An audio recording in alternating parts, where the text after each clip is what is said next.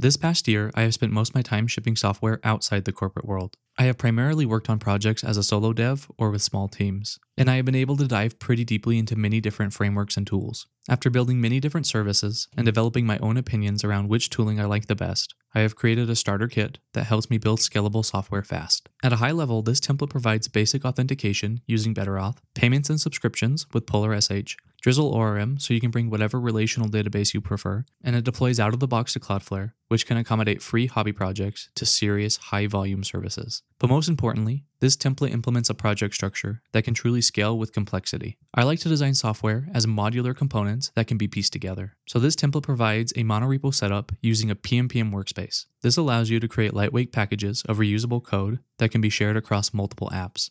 An example of this can be found in a package called DataOps, which contains all the core logic for managing Drizzle schemas, creating database clients, and defining database queries. The queries can then be used in a consumer-facing Tanstack Start app, but can also be used in a separate backend service that handles long-running tasks. Now, if you're interested in getting started with this template, you can do so by running either the CLI command found in the description below, or by forking this GitHub repo. So now let's go through the process of actually getting things set up. Once you have the starter kit created, open up the project in your IDE of choice. You should notice right off the bat that the project structure differs a bit from other templates you've used. In the root directory, the number of files is pretty limited, as this is a monorepo setup that contains multiple apps and packages. We'll go through packages in a minute, but first let's focus on getting the user application up and running. You can get started by running the pmpm run setup command. This will install all the dependencies for all of the packages and the apps. It will then build a package called DataOps, which is used by our apps. Once this is done, you can run the dev user application command, which will start up a Tanstack Start app. You can rename this app if you like, but the name is intended to showcase that it serves the purpose of being the app that our users will interact with. You'll notice that the UI of this application acts as documentation for setting things up. Once you get your database set up and you build out authentication, you can feel free to delete all the pages and components related to the documentation. This can be done by simply deleting the kit content folder and the files within the static route. Now, before we get our database set up, I find it motivating to deploy the application right off the bat. You can do this by running the deploy user application command from the root of the monorepo. This will deploy the user application to Cloudflare workers, assuming you already have a Cloudflare account. Once the deployment is done, Cloudflare will give you a URL to view your deployment. If you want to change the name associated with your worker, you can do so by changing the name in the wrangler.jsonc file. And yes, you can also use your own domain names associated with your Cloudflare account by adding a route to this file as well. Now that we have the user application deployed, let's get a database set up and configured with your project. One really important thing to note about selecting a database for an application that is deployed on the edge is that you'll want to find a database provider that offers an HTTP proxy for queries that run against said database. The reason being is typically databases can only handle a certain number of concurrent connections. Edge-based compute providers like Cloudflare, Vercel, Netlify, and even AWS Lambda can create a large number of short-lived instances of an application, which has the potential to max out the concurrent database connections. Luckily, we have a lot of viable database providers that offer support for serverless connections. PlanetScale is my personal go-to provider, and they offer a MySQL and Postgres product. But if you are more cost-sensitive, Supabase and Neon are Postgres providers that offer a free tier. There are also SQLite options like Turso or even Cloudflare D1 if you want to keep your entire stack within Cloudflare. Regardless of which relational database provider you select, this template should be able to accommodate it. In this demonstration, we're going to be setting up a free Postgres database on Neon. Once your database is created, you can collect the environment variables that are needed to connect to your database. Head over to the DataOps package and create a .env file in the root of this package. Paste in the dummy environment variables into your .env file, and then head over to Neon to collect your connection string. From here, you can pull out the password, username, and host. Now, let's go find our Drizzle config file in the DataOps package. This config file will drive most of our schema management workloads. Copy the Drizzle config from the docs, then cd into the DataOps package. You can now run the command pmpm run pull to ensure everything is configured correctly. The Drizzle pull command will read all your public tables in your database and create Drizzle schemas that will be used for type-safe database queries. You'll notice that the schema.ts file doesn't have any schemas found inside because we have yet to create any tables in our database, so we'll get to this later. The last step in setting up our database is to build out a reusable database initializer and getter. The initializer will take in connection details and will create a Drizzle database client. Due to the fact that we're going to be deploying to Cloudflare workers, we're going to instantiate the database right after the worker is invoked. Once instantiated, you'll be able to call getDB wherever you're running server-side code. We'll come back to this pattern in just a minute. But for now, go ahead and build your data ops package, and then head over to the server.ts file in your user application. This is the entry point for all requests when using the TanStack Start framework. Create another .env file in the root of the user application, and then run pm run cf typegen in your terminal after navigating to the user application. You'll notice that a type file is generated, and now you can instantiate the database and pass in the database credentials by using the Cloudflare environment. At this point, you should be able to run the user application with no issues. You can even test your database connection by running a query to select the tables in the database. I'm going to clean up this file, and before we start creating reusable database queries, we can go through the process of setting up authentication.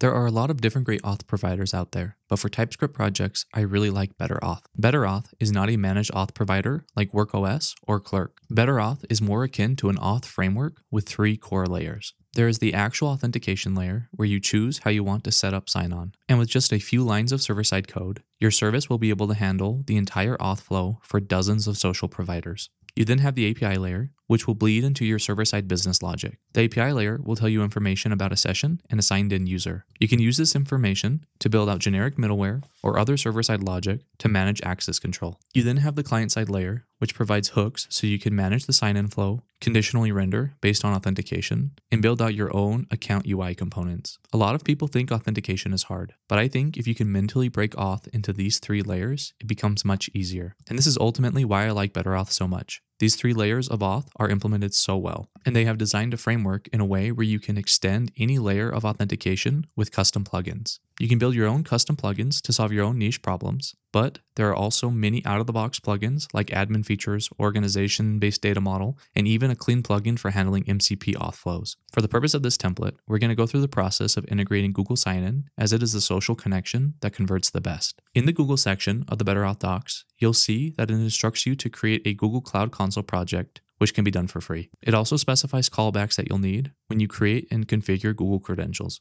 To get auth set up, we'll get started by copying the dummy environment variables. The BetterAuth secret is used for JWT signing, so I'd recommend using a tool like OpenSSL to generate a secure random code. We can get our Google Client credentials by creating client credentials in the Google Cloud Console. Copy the redirect URL for local development from the BetterAuth documentation. You can also add your own domain as an authorized redirect URL. From here, you can collect the client ID and secret and add them to our environment variables. Copy the BetterAuth CLI code into the auth.ts file in the config folder. The BetterAuth CLI will use this file to generate drizzle schemas for your auth tables. The setup for the BetterAuth CLI differs slightly from what you'll find in the BetterAuth docs. I'm planning a deeper dive into BetterAuth, which will explain the BetterAuth setup in this template. But the TLDR is that I have helper functions in the DataOps package that will allow you to reuse the BetterAuth client for managing schemas via the BetterAuth CLI and also for using when integrating into your actual service. From there, you can run BetterAuth generate, which will generate drizzle schemas for your BetterAuth tables. After the drizzle schemas are generated, you can then run the drizzle generate command. You may encounter an error, as the last time I ran this command, it was referencing a dummy schema that I had in the code base. You can fix this issue by deleting the meta folder and also the SQL file. After this, the generate command should work. You can expect to see a new SQL file with the actual table create queries. You can either copy this file and run it in your SQL editor to create the tables, or you can simply run the drizzle migrate command, which will create the tables for you. Now make sure to build the DataOps package and head over to your user application. Paste the same environment variables into the .env file and run cf typegen. In our auth docs, we'll find an example of how to use the setAuth method inside of our fetch handler. Go ahead and add that code in the server.ts file. You can then find the $auth API route and implement the auth handlers. This will be a generic BetterAuth path for all BetterAuth integrations. In the components folder, we already have some React components that use the BetterAuth client to implement the sign-on flow and also handles conditional rendering based on a user being signed in or not.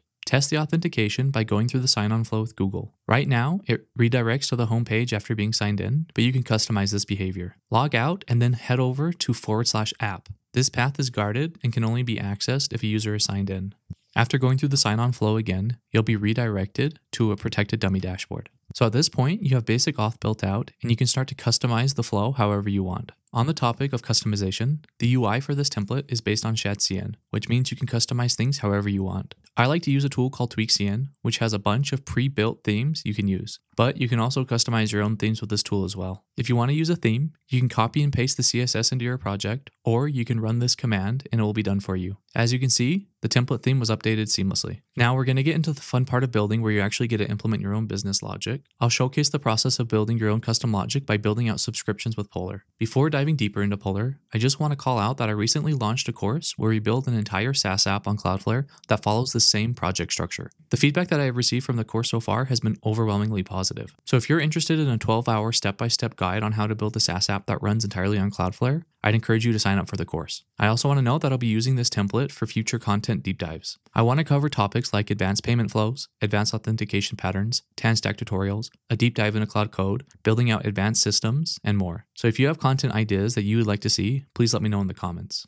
Alright, so now let's build out Polar subscriptions. Polar is a merchant of record, which essentially means you are able to offload regional tax compliance by using Polar. Because merchants of record handle tax compliance on your behalf, they usually have higher fees than Stripe. With that said, Polar actually has lower fees when compared to competing merchants of record. But to me, where Polar really shines is their developer experience. You can tell that Polar was designed for developers by just using their API. You are able to specify your system's user ID when creating customers or managing checkouts. This allows you to avoid the split brain problem where you have to maintain a mapping between your user IDs and customer IDs. They also provide APIs for usage-based billing where you can create meters or a credit system for AI products. I actually enjoyed Polar so much that I moved my course platform from Stripe to Polar.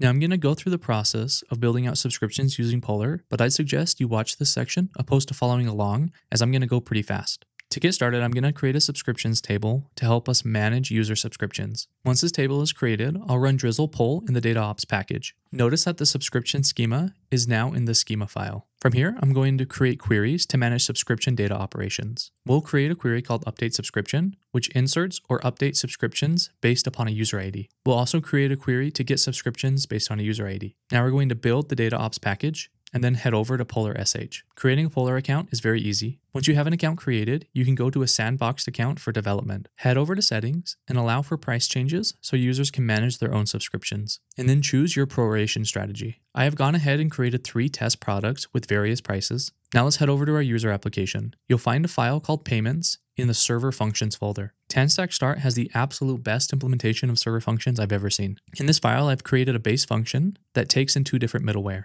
The protected function middleware collects the better auth info and throws an error if the user is not signed in. The Polar middleware creates a Polar client that takes an access token, which can be collected from the Polar dashboard. You also need to specify a server. I have sandbox hard-coded, but you'll want to pass this as an environment variable so it can be changed when it's deployed. I'll put the Polar secret in my .env file and run cf-typegen. Now notice that we have several exported server functions that are built on top of the base server function.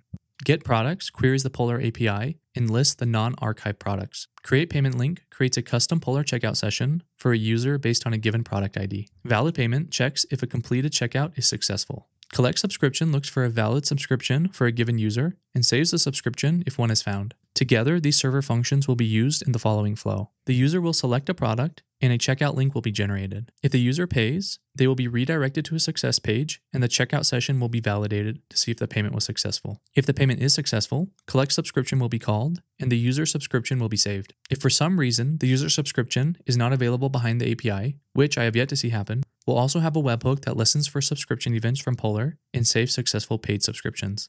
In terms of managing subscriptions, Polar provides all the APIs you need to create your own custom experience. But if you're looking to build an MVP fast, you can also generate a portal link for a given customer. This will allow your users to use Polar's UI to manage their subscriptions and account. You just need to make sure you have a webhook configured that fires on subscription events. And then make sure you update the subscription table whenever a webhook is received. Now, payments are a very broad topic, and I'd like to do more deep dives if there's interest in that. But before wrapping this video up, I just want to talk about the data service found in this template. I like to start all my projects with 2 core services: a user application that contains the UI and manages user trigger transactions, and a data service for processing data and managing long-running background tasks. Usually the data service contains a queue consumer durable objects, and workflows. But you could also build out container-based workflows using Cloudflare containers. A prime example of useful operations that can live in the data service is email management. In my course platform, I moved the Polar webhook receiver over to the data service, and it listens for checkout session events. When a user starts a checkout, I receive that data, and I store their user ID in a durable object that has an alarm for 20 hours into the future. 20 hours later, the durable object wakes up, checks if the user has made a purchase, and sends a single email using React Email and Resend. Now, before we wrap up, I just want to say that I use this template to start almost all my projects, so I'm planning on maintaining it and adding enhancements as these tools evolve. If there are any niche topics that you'd like me to cover in a future video, please do let me know in the comments. Thanks.